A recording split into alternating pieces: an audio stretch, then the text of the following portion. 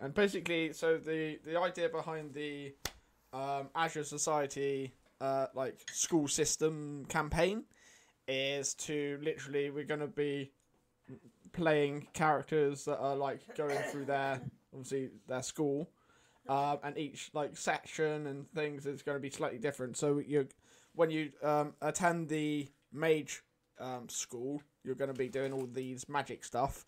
But then when they attend the the farmers school, and they're going to learn how to do like farming and looking after like animals, so like that.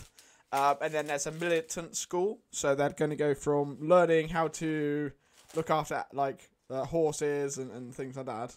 And then then they're going to go and like go to do like military school, so that'd be like learning drills and things like that, learning like military stuff.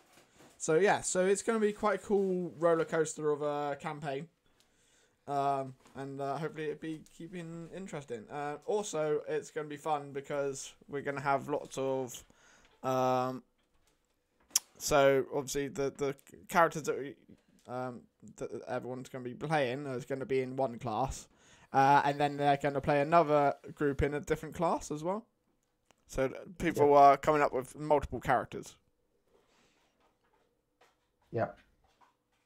Probably gonna have one campaign in each class, basically. Yeah, exactly. It's going to be a big project, but also we're going to tell it like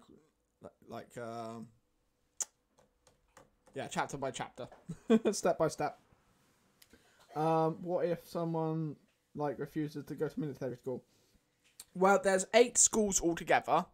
So how the system works is so basically, in the Azure Society, at the age of what did we say, 5? Yeah, 5. Basically, you and your parents. So basically, your first school is the school of the mother. So you and your parents actually go to the school of the mother together, and that is like bonding time. So you have 5 years of bonding time from birth to 5 of bonding time in the school of the mother. So that's learning. Basically, each other, you and your parents, and then basically together you all will choose one of the 4 main schools for you to attend first. So there's military school, there is farming school, there is scholar school, and then there's school of the mage. And basically, you can pick any of those that you want to start off with. I'm not sure if it should be structured or if you get to choose, but basically you go to one of those for 2 years, for your first 2 years, and then at the end of those 2 years you pick out the last 3, and then the last 2, so then another 2 years, and then you pick out the last 2, and then so basically 8 years later, so 2, 4, 6, 8, 8 years later, basically. You basically have had 2 years in each of the schools, and then basically at the last, so for the last 2 years after that, you choose the school that you want to do an extra 2 years in. So then you've had 4 years in whichever school that you liked the best.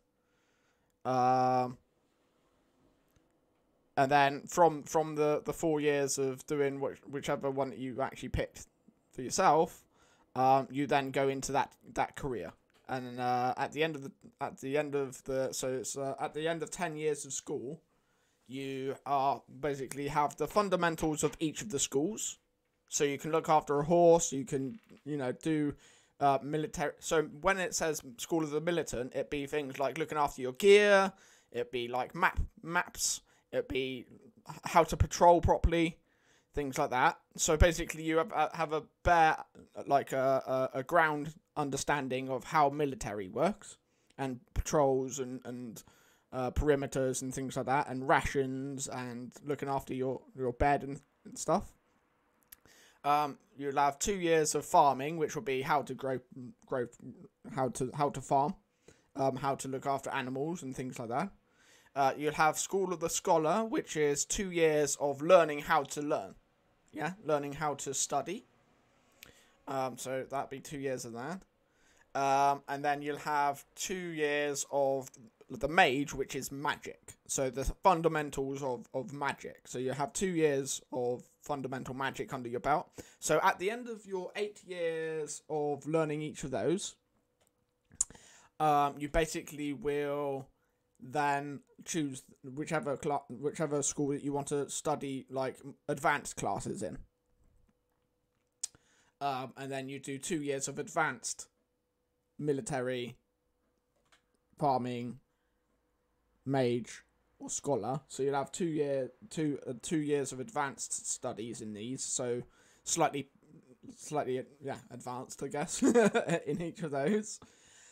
Whichever one, and then basically at the end of that, you then become an apprentice in whichever field that you've chosen from there. You become a fully fledged member of the society, and then you're free to choose a career, and go outside the society, all of that.